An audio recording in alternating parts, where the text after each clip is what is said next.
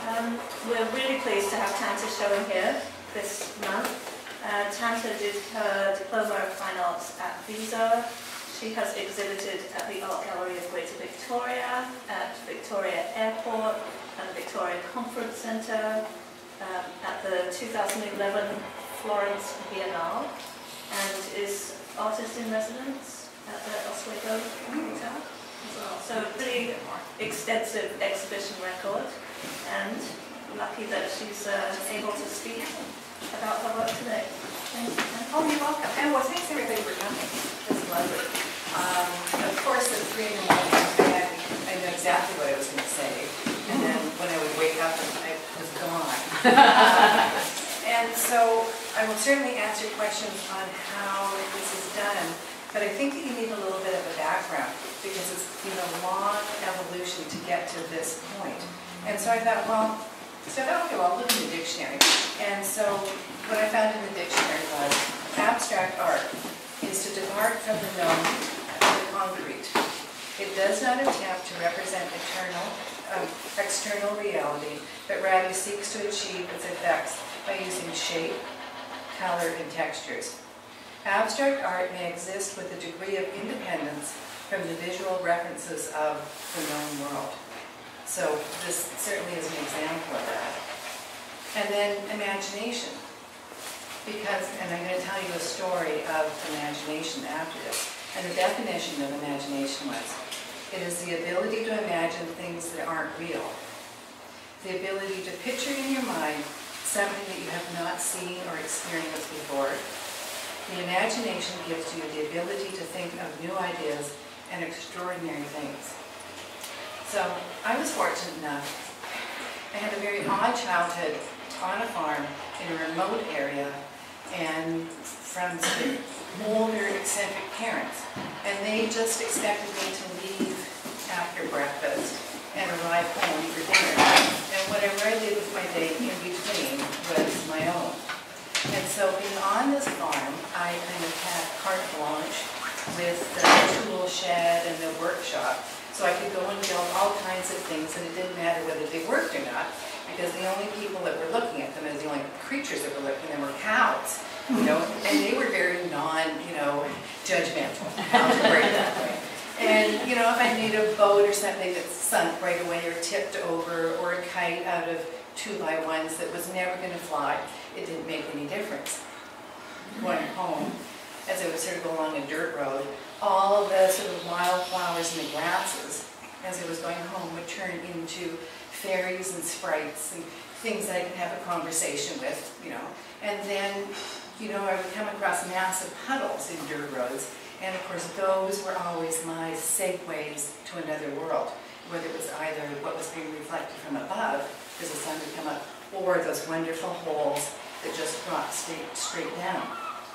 So life goes on, and you know, I moved to a bigger city, became married, parent, working in many, many different kinds of jobs, and I kind of, not that I ever lost my imagination, but I sort of lost the whimsy. And then fortunately, I came across Vancouver Island School of Art and started taking classes, and that was sort of kind of a cracking open. But I'm not a very good representative painter. Like if I had to paint something that really looked like something that's never going to happen. And eventually, for the final year at Visa School for the diploma program, and I'm not too sure how it happened, but I ended up doing installations. And I ended up using massive long cords, 20-foot long cords, white electrical cords. I had about 50 of them. Long, thin pieces of wire, plexiglass that had been thrown out of retail places because it was scratched, weird little boxes, wire and things. And I spent 10 months making and remaking these objects, I think about 6 times. And they either would go to the ceiling and come down into a point, or they would roll along a corner. And eventually, for the grad show, they kind of went through a hallway and then sort of oozed in through another room and up onto the ceiling. And through doing that, it was really physical work, and I was always on ladders, and I was always really afraid, one, of stabbing somebody, or the thing would fall apart into somebody, so it was really secure. Then I would have to undo it, so I was getting kind of fed up and being obligated to all of this stuff. And I had a hard time finding it, so of course I never let it go either. And somebody suggested that why don't I do some small paintings? And so that is how the small white ones started. Because I could pick up this little, so a similarity of all of this work is everything is started on an 8 by 10 inch frame, canvas frame. And so I just sort of would cut through it and I would start working. And so these were like mini installations. They're kind of like a small dog that's behaving badly. You could pick it up. I could put it under my arm. I could put it on my knees. I could bicycle home with these. You know, I could put a whole bunch of them into a Rubbermaid container. But I mean, it's not necessarily what you wish for, but you never know what's going to happen. And at first, it was a really free relationship between these paintings and myself. But eventually, you sort of cross over, right? And eventually it became very emotional. And then I realized that each one was an emotion. And so what I put into it, you know, was far more than what I expected.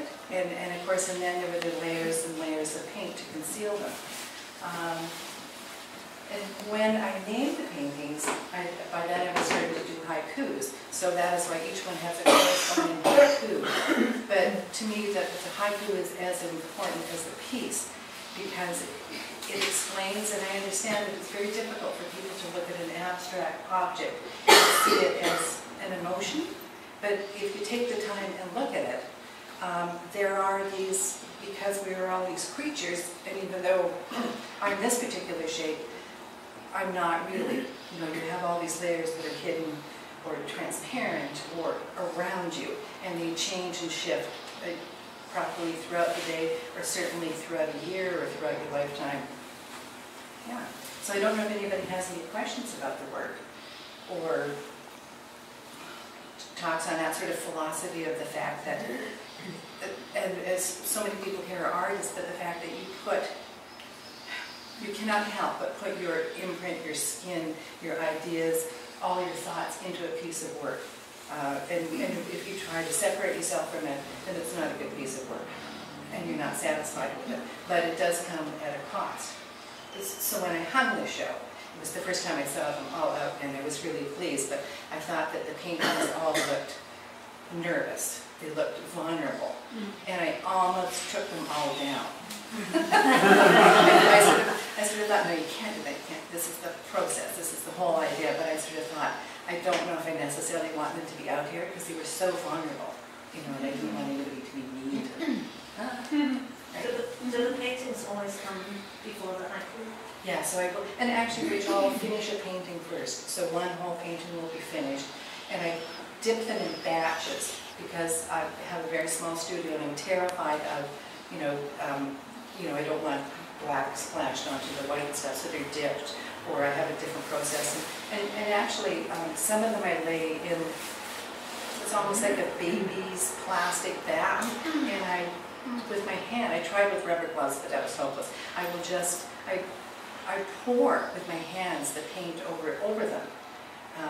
And so some of them have, certainly some of the medium gray ones have maybe 20 layers of paint on them. They have a substantial weight to them once they're finished. But each painting is finished, and then I sort of sat there and thought of the emotion that the painting sent back to me. And then I would name the painting and then write the haiku. Yeah, I can really see the creativity in it, and I was wondering, the objects, are they just things that you've saved over the years, like from past, are they recycled items, or just where do you get all the... Well, I think some of it is that segue from being on a farm and, you know, being able to use wires and washers and stuff. And lace. I worked in retail for many years, so a lot of it is weird stuff from retail.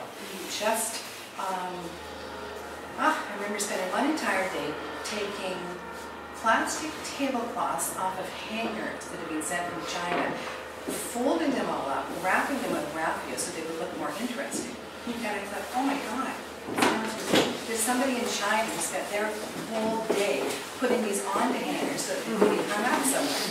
So this sort of crazy detail. So there are things like cut up coat hangers in here, zap straps, just all sorts of stuff. And I'm not too sure how the lace started, but it just seemed to work that lace, so I just consider them all to be like drawings, that the wires are drawn line, the lace is a drawn shape.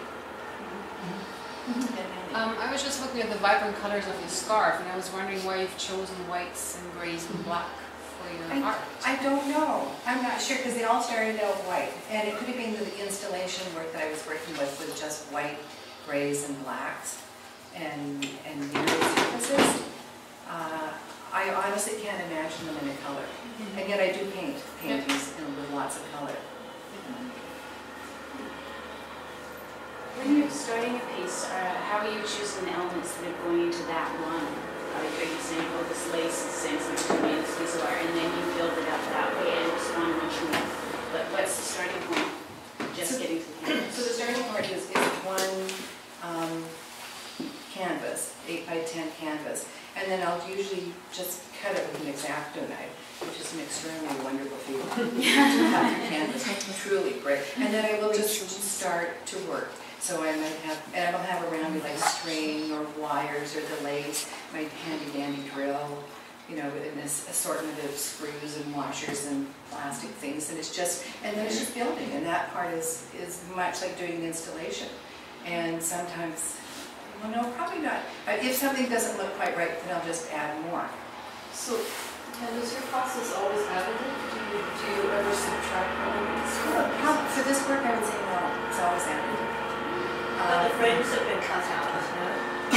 So some of the canvas has been cut away. not, but in some I'll just slash it, or some I'll fold it back. But the exposed one, the canvas was really folded back and tied.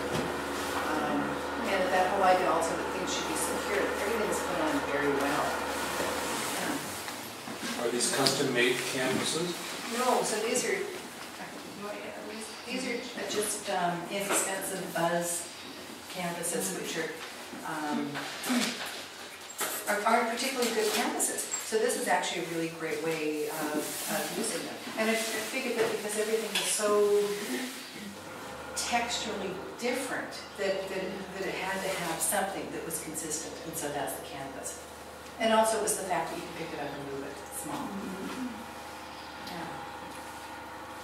Tanta, I'm just wondering how you know when you're finished, and if it is the emotion that comes out at that point, it tells you when you're done. I think so. I think that all of a sudden it is finished, which for me is a very difficult thing. Certainly on paintings, you know, I have some paintings that I've overpainted so many times that you can hardly lift them up. Or I see a painting somewhere and it's, just get into it with my brush, I could, you know, finish it off. But these ones, at some time they are just finished. Yeah, and I think, and it is emotional. And it certainly is. I mean, some are much happier than others, which is obviously what happens during your span of doing a series. I just would like to come back to what I just said with regard to the color or the lack thereof. For me, it's just perfect the way it is, because there is no additional color that deters me from already all the information that's there. You know, like otherwise it would give it another layer of emotion that might not be the one that I see. I might look at one of your paintings and I find it rather soothing. If you'd chosen red, I would find it, you know, maybe just too much to handle. So for me, I agree with you. I couldn't imagine the color. Maybe another series, but this is very pleasant. Yeah, thank you. And it was interesting because for a long time I only had white ones.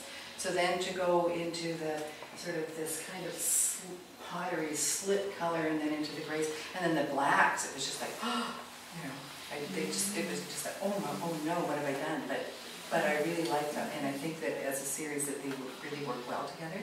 Yeah. Did you find some emotions more difficult than others? I certainly found writing some of the haikus more difficult.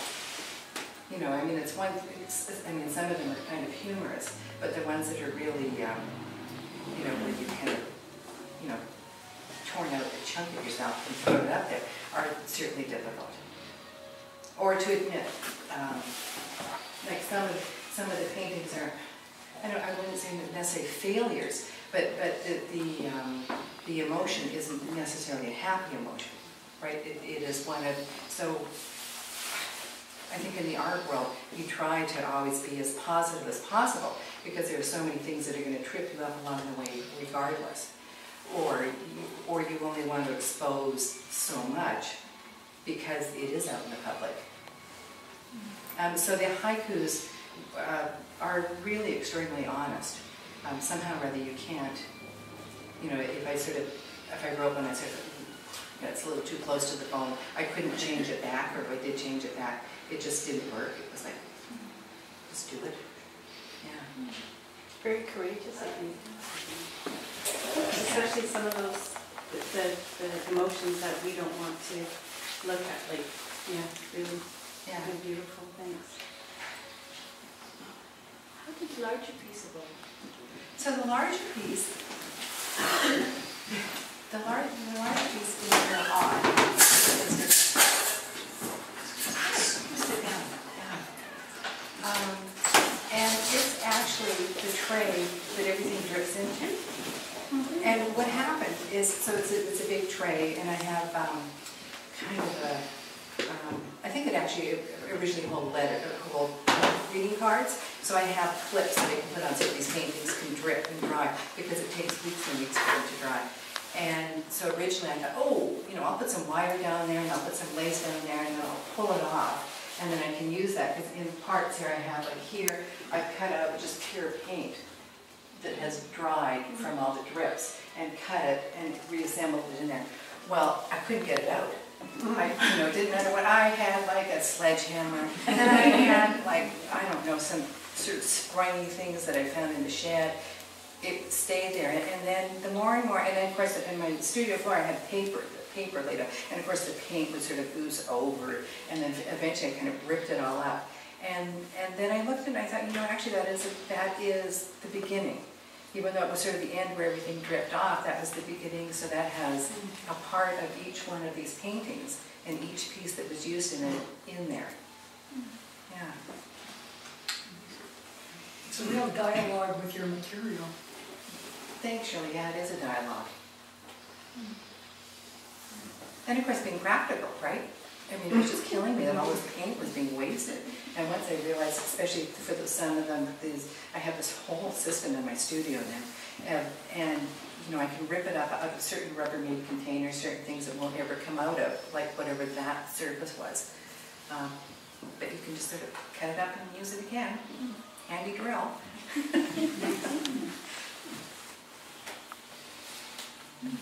So any other questions? What happened to the large installation, the materials from the large installation? Oh, I have them in my studio. That's why your space is so small. That's right. And the studio actually was a bachelor apartment that we rented out, I think, for about a couple of months and actually got paid for, and then children stayed in there while they went to university, right, because it has an outside door, right?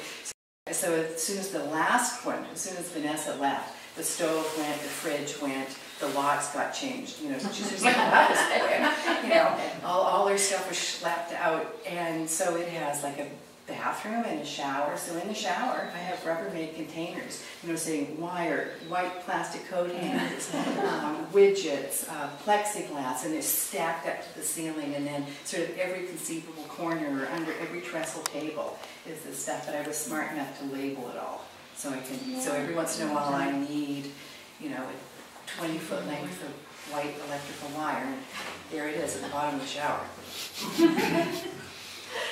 Did you incorporate any of those materials into these pieces, or are this is all new? These found material. These would have some of the pieces, but smaller. Just like smaller, or the wire. Certainly the wire that I had. This has some of that in it, but it's been cut into pieces, or the big pieces of, like, not necessarily chicken wire, but whatever the other kind of wire is that you have for different, so more like a grid type wire. Like a like a hardware cloth, yeah, was cut up and put in. And of course one of my favorite, not instruments, pieces to use is that stuff that plumbers use, right? Plumbing tape, wire, to hold. With multiple holes. Yeah, that's right, because it looks just like lace. Yeah. Yeah, because it has that scalloped edge. Because it has a scalloped edge, and that's what you use, I guess, for hot water tanks. Yeah, Holding up put it on a vents. pipe. Yeah, hold pipes and things, yeah. I'm really curious about all of the lace and the crocheting. So did you have all of that in your household, or did you acquire it somehow? No, I acquired it because I have a really, I love the look of lace, and especially beautiful lace, and people who have lace on their clothes, but it truly creeps me out. And when I was a kid and I would go to people's houses that had doilies and then the lace that went across the Chesterfields and stuff, it was like I couldn't breathe, you know? I was like, you know, Victorian. very, that's right, and all the stuff that went with it. So I'm not exactly sure how the lace started to become incorporated in here. I think it was just also one of those things that, and then just looking at it purely as a shape. But as you sort of get to the black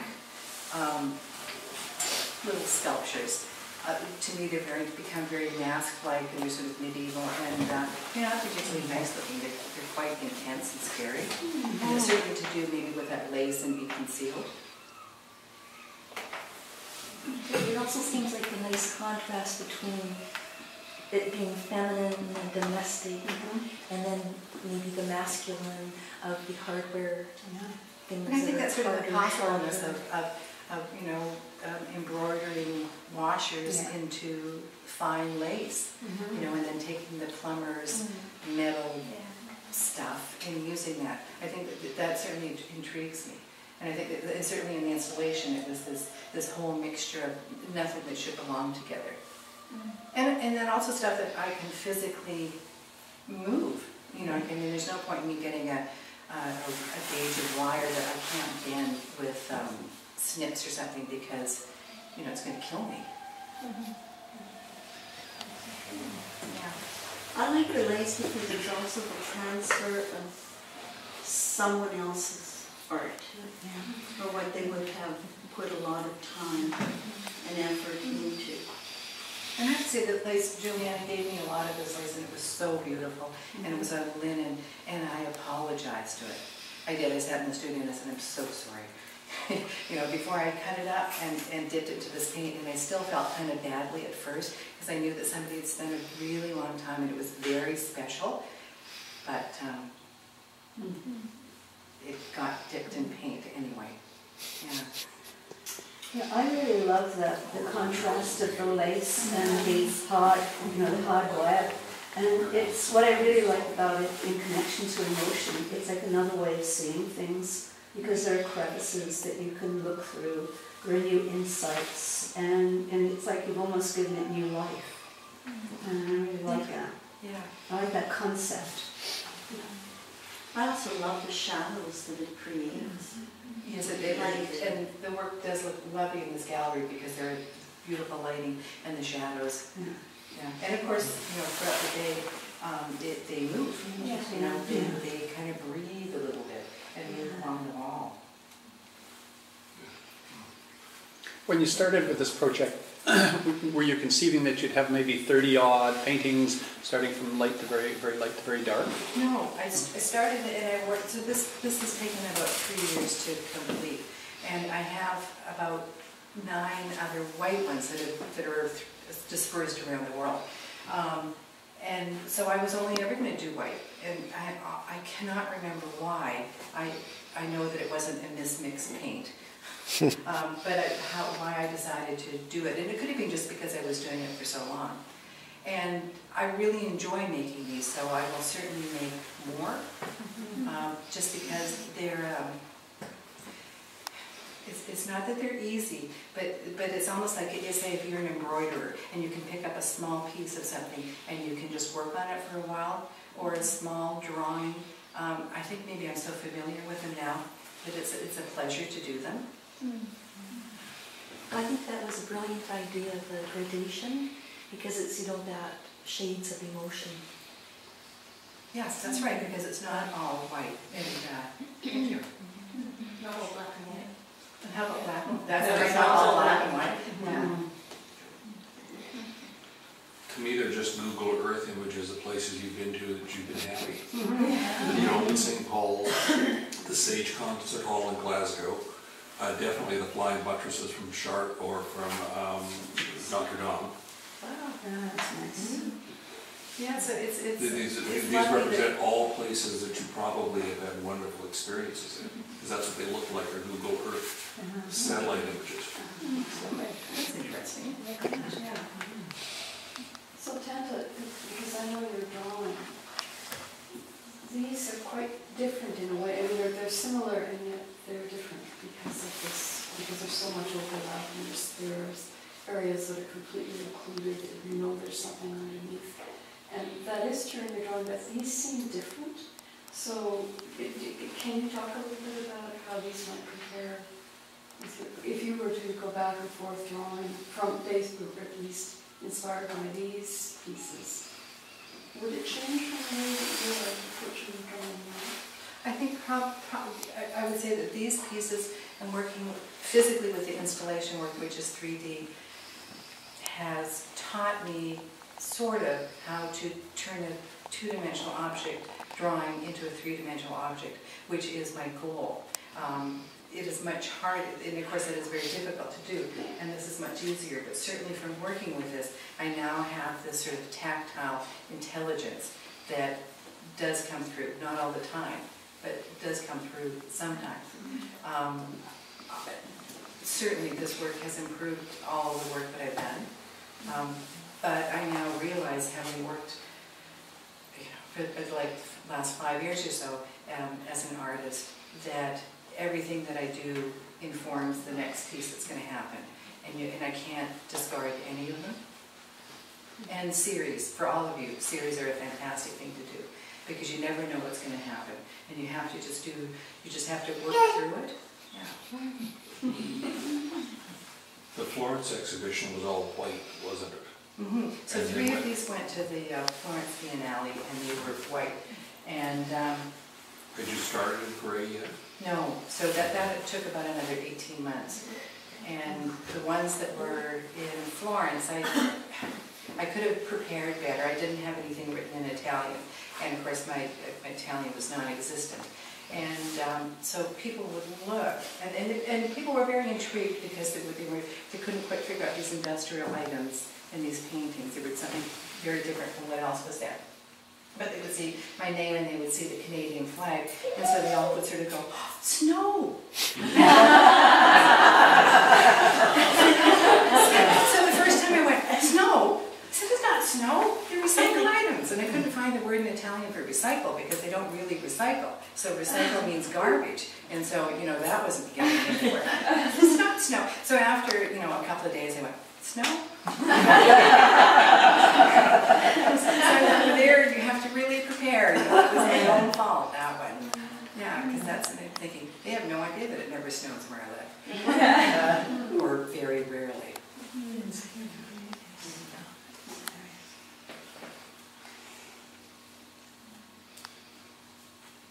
So that's kind of the story of all these little paintings. Yeah.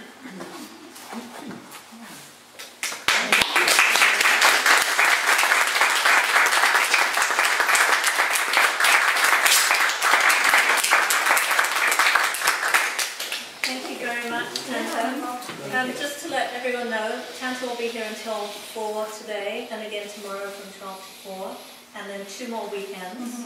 So if you have questions that you want to ask, not in front of the group, to Tanta, she will be around. Absolutely. And just also to let everyone know that our next opening is on April the 4th. It's Friday, April 4th. It's Chris Lindsay, who graduated with an MFA last year from ExhibitVic, and his show will be on experimental printmaking, so printmaking with the rust process should be an interesting exercise. Again, just a reminder, if you'd like to sign up for the newsletter, the list is on the table here. Thanks again. And the show is up until the end of the month at the Cycle Hotel. And there's postcards on the other side. Jet lag. Oh, jet lag. No. Well,